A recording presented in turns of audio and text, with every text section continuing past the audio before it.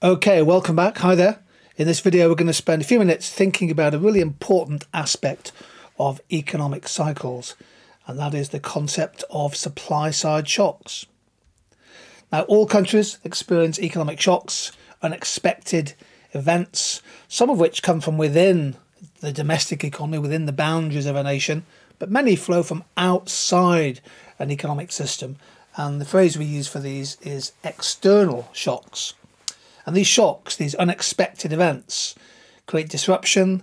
They create a macroeconomic disequilibrium affecting both the rate of growth, the rate of inflation, unemployment, real incomes, and many other key macroeconomic indicators.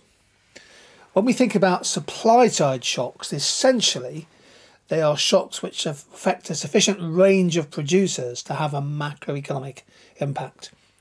And broadly speaking, shocks can be both adverse or positive. So an adverse supply-side shock causes an unexpected increase in costs or causes a negative effect on production, leading to the short-run aggregate supply curve to shift to the left, leading to higher inflation and other things being the same, a fall in real output. However, we can also have positive supply-side shocks. These cause lower supply costs, causing aggregate supply in the short run to shift to the right, an outward shift, and this helps to reduce inflation and causes an expansion of real GDP.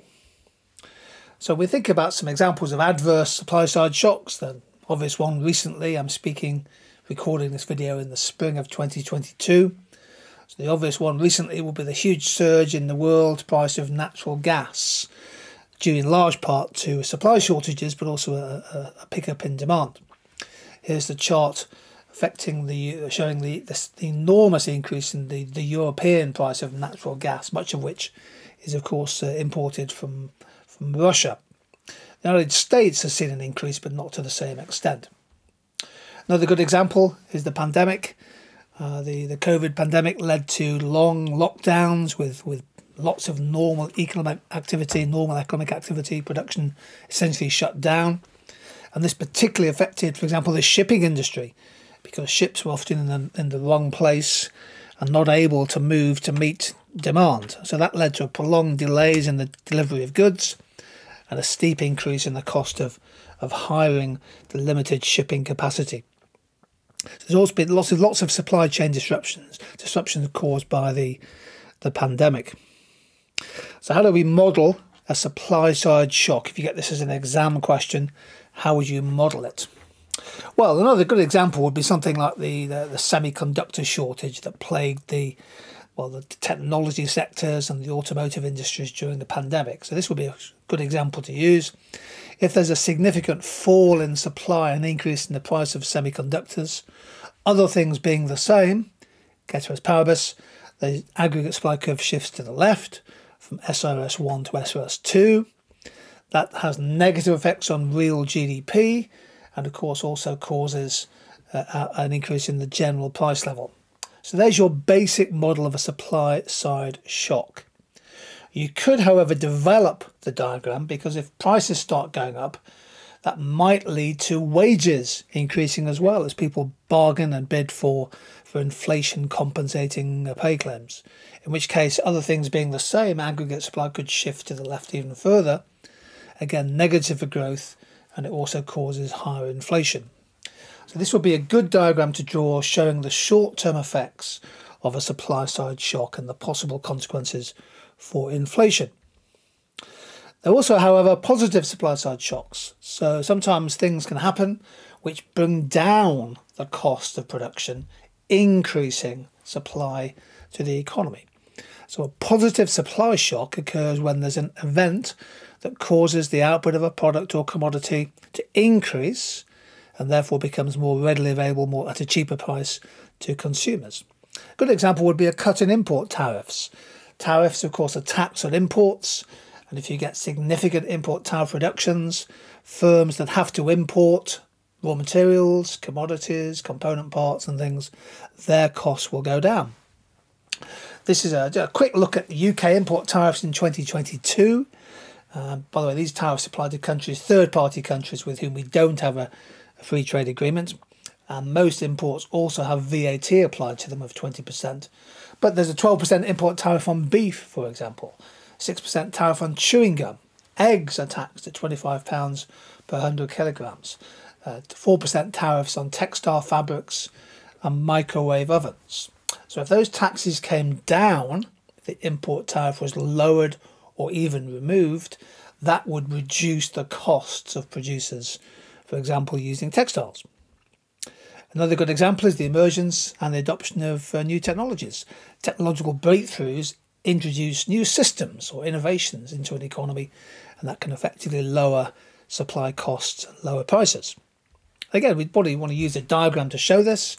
So with a positive supply side shock, here's our initial equilibrium. Supply increases, an outward shift of aggregate supply shown there, causing real GDP to go up and inflationary pressures to come down. There would be your positive supply side shock. In terms of the micro impact, if you're thinking synoptically here, typically if you have an adverse supply shock, businesses face higher costs of production. You could probably visualize that using a cost to revenue curve diagram, which could lead to a fall in profits, potentially losses, unless firms can raise their own prices. If profits are falling because of higher costs, firms may decide to cut back on planned investment, and that will be negative for them. On the other hand, some firms benefit from these shocks. So we've seen the big increase in world oil and gas prices, leading to an increase in demand for double glazing, for example, an increase in demand for renewable energy. But also there might be a demand side effect for businesses, because if consumers are seeing their real incomes go down, they'll be spending less. So revenues may shift inwards. Households obviously affected at a micro level by adverse supply shocks. We've seen a steep increase in fuel poverty in the UK, which is where households spend at least 10% of their disposable income just heating their homes and things. And that's clearly causing a lot of issues for millions of people. High food prices have a direct negative effect, a squeeze on consumers' real purchasing power. At a micro level, wages tend to go up, depends on the collective bargaining power of unions. And there's also a big risk of families falling deeper into debt, particularly when they're faced with an astronomical increase in their energy bills. And households might be savers as well, and if inflation goes up and interest rates don't compensate, the real interest rate on savings and the real value of savings can go down. And of course, at a macro level, these supply side shocks are really quite important. The most obvious effect is inflation. You're going to get a rise in cost push inflation. For example, in the UK, inflation's forecast to average 7% in 2022. It could at some point during the year reach more than 10%. And 7%, of course, is more than 3 times, or it's 3.5 times the 2% CPI inflation target. One of the risks of a supply shock is that although it could be temporary, it might cause a longer period of stagflation, which is this combination of rising inflation and slowing economic growth. Not a good place to be. Countries that are net importers of energy and foodstuffs, of course, will also see a worsening of their trade position. Typically, the demand for these essential inputs is price inelastic. So if the world price goes up, you have to spend more on those things, but of course you may not have the foreign exchange reserves to be able to do that. At a macro level, interest rates can go up, partly because the central bank might decide to start tightening monetary policy to control inflation. And more broadly, adverse supply shocks hitting profits, hitting real incomes, can cause a fall in business and consumer confidence, a worsening of sentiment, which then has a direct effect on aggregate demand. In particular, consumption and investment may fall. Well, crucially, all countries experience shocks, but the impact will vary from country to country. So if you think about a low-income nation with a very high import dependency on food and fertilizer and energy, if the world price goes up, that can have a hugely damaging effect on their economies and can often reverse progress made in cutting poverty. The micro and macro impact of a supply shock depends also in part on whether it's a temporary disruption lasting perhaps a few weeks or maybe a few months, or Is it a supply shock that has legs, in the sense it's going to be around for some time? So it could be a slightly more chronic long-term supply issue. Problems caused by example, conflict, civil war, trade wars that go on, and the lengthy global health crisis, as we've seen, of course, in the world economy in the last 2 years. So supply shocks are important.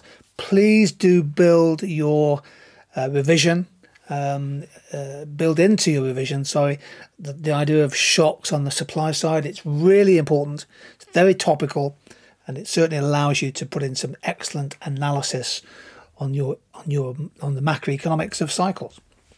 Huge thanks for joining in. Stay safe, stay happy, stay curious, and see you again sometime soon.